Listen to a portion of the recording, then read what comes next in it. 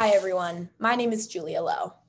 This summer, I worked on quantifying DNA damage in chromosome structure mutants.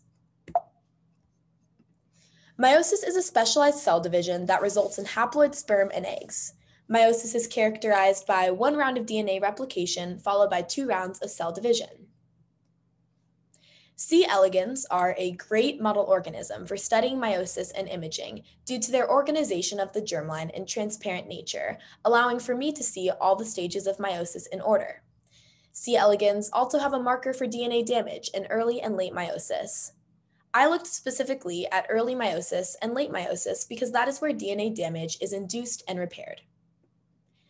DNA is organized into chromatin on the chromosomes. Chromatin is tightly coiled DNA around histone proteins, all making up a nucleosome. There is heterochromatin and euchromatin. In heterochromatin, DNA is highly compacted and inaccessible to many other proteins, while euchromatin has a more open nature. There are different marks that define heterochromatin versus euchromatin. For example, H3K9Me2 is a heterochromatic mark. This means that there were 2 methyl groups added to histone 3. The effects of chromatin states and loss of chromatin marks on DNA damage, repair, and induction are not currently understood. In the germline, we know that developing sperm and eggs purposefully induce DNA damage in early stages of meiosis, and this damage is typically repaired in late meiosis. So using a marker for DNA damage, I wanted to observe the changes in DNA damage and repair program at these stages of meiosis in a new context where the organization of DNA has been altered. This led me to my research question. How does the loss of a specific heterochromatic mark, H3K9Me2, affect the DNA repair system? To answer this question, I looked at a MET2 null mutant, which lacks the H3K9Me2 mark, but still produces haploid sperm and eggs, allowing me to assess the lack of this mark's effect on DNA damage, repair, and induction. My lab mentor took pictures of germlines on a microscope. I then used Amaris to create surfaces out of the DNA. I then created spots out of the DNA damage in order to quantify them. This allowed me to determine how much DNA damage was associated with each nuclei during early and late meiosis.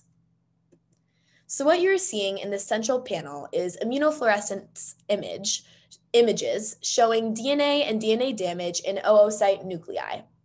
I looked at early meiosis because that is where DNA damage is induced, and late meiosis because DNA damage is repaired there. The blue represents DNA and the yellow represents DNA damage. Qualitatively, my data shows that there is more DNA damage induced in the wild type than the MET2 mutant. In late meiosis, it seems to me that there is an equal amount of DNA damage in the MET2 and wild type worm. The graph to the right represents my data from 10 gonads, 5 wild type and 5 MET2. The white represents the MET2 mutant and the black represents the wild type. The green outline signifies early meiosis and the purple signifies late meiosis. The y-axis is the amount of DNA damage per nucleus. The MET2 mutant starts out with less average DNA damage per nucleus. This indicates to me that the presence of the H3K9Me2 mark is important in some way for the induction of DNA damage.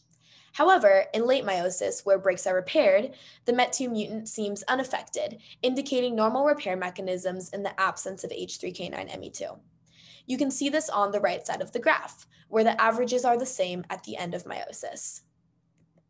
In conclusion, the MET2 mutant induces less DNA damage in early meiosis than the wild-type worm. However, the MET2 and wild-type have the same average DNA damage per nuclei in late meiosis. This all leads me to the conclusion that the repair system is unaffected by the lack of H3K9Me2, but important for the induction of DNA damage.